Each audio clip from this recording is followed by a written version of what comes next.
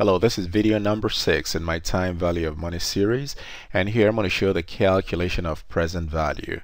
And as you recall, the future value of an investment is defined as the compounded value of the cash flows, and if that cash flow is provided today, then that value today is called present value. So if you solve for this present value, you come up with this very important valuation formula in all of finance, because it provides us with the basis for determining the value of any set of cash flows that we expect going forward. Okay, so now in this first example, we're expecting $500 1 year from today, and we wish to determine what the value is today given a rate of return of 8%.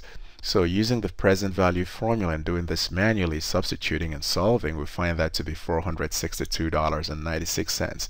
Meaning, well, if you're presented with the option of receiving $462.96 today, or $500 a year from today, you should be indifferent insofar as your rate of return is 8%.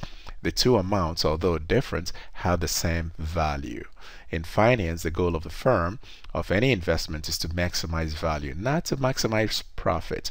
In valuation, we recognize that there are timing issues and also there are risk issues embedded in the required rate of return. Alright, it's a quick concept. Using the calculator to hook this up. First, we clear the screen.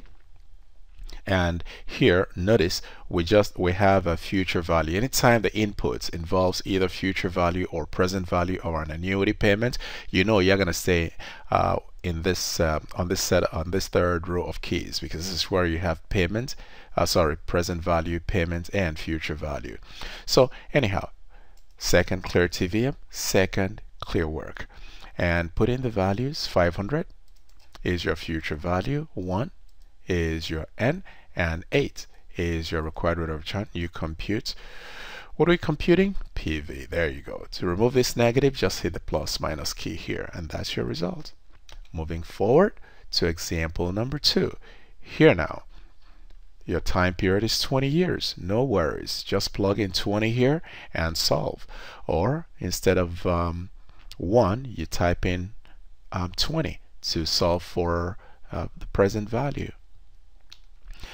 The third situation here is one where we're expecting variable cash flows over the next 4 periods, over the next 4 years, and we wish to determine the present value today. So using this present value formula, all we got to do is discount each of these separately and then add them all up, which is actually what I've shown here by definition, by substitution, and results. And we can accomplish this quite so simply using the financial calculator. So here, notice that the cash flows are different from year to year. So that tells us we're going to have to use the cash flow register, this guy right here. And that means we're going to stay on this second row of keys. So first, we clear the screen. Second, clear TVM. Second, clear work. A ritual you're going to have to perform prior to the use of this system to perform any new task. So now clear CF, and after you click on CF, hit second, clear work. That clears out any previous analysis you did in this mode. So now, if you observe, we do not have any cash flow at time 0. So just ignore this and hit arrow down. For C1 refers to cash flow at the end of the first period, so that's 500. Enter. Scroll to C2. C2 is 600. Enter. C3 is 800. Enter. And finally, C4 is 900. Enter. And you're done. If you keep scrolling down without making further entries, you're going to review all your entries from C1 to C2, C3, and you can stop at any point. So all you got to do is hit this NPV, net present value key here. It prompts you for the required rate of return. And in this example, if I may move this aside, it's 8%. So type 8 and enter. You got to enter every input within this register. All right, scroll down, and now it tells you compute. So click CPT for compute, and that's your result, 2273.96 approximately. So now, even better yet, let's go ahead and use spreadsheets. So here, for the single cash, this is our input for this single cash flow, $500 a year from today. So this is your cheat sheet right there, equal PV. You can type lowercase, uppercase, it doesn't matter. For rate, you click on this, comma, it tells you number of periods, which is in. Click on this, comma, payment. We do not have payments. Payments would be annuity payments. So just type 0 and comma. Future value, we do have that. So click on this.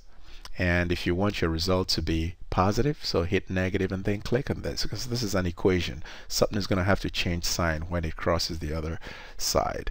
All right, and that's your result right there. And if your number of periods is 20, type 20 right there, and it correctly calculates it. So the second problem deals with variable cash flows.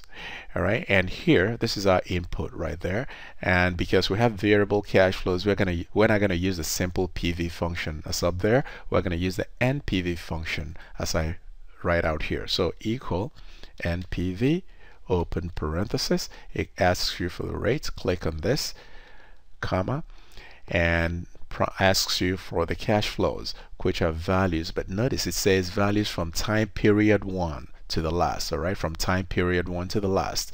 So if you had anything at time 0, you would have ignored it. So start from here and work your way down, and that's it, and you hit enter, and that's your result. In the case where you have an initial cash flow, as I show here, suppose, and you wish to calculate NPV, no worries, it's the same practice. NPV, open parenthesis, click on the rate, comma, again you got to start from cash flow at time period 1, click, hold, go down. And thing is, remember, the initial cash flow occurs at the point where value is being determined, and so you're not going to have to discount this cash flow at all, so you simply add it in, plus you click on this, and that's all she wrote.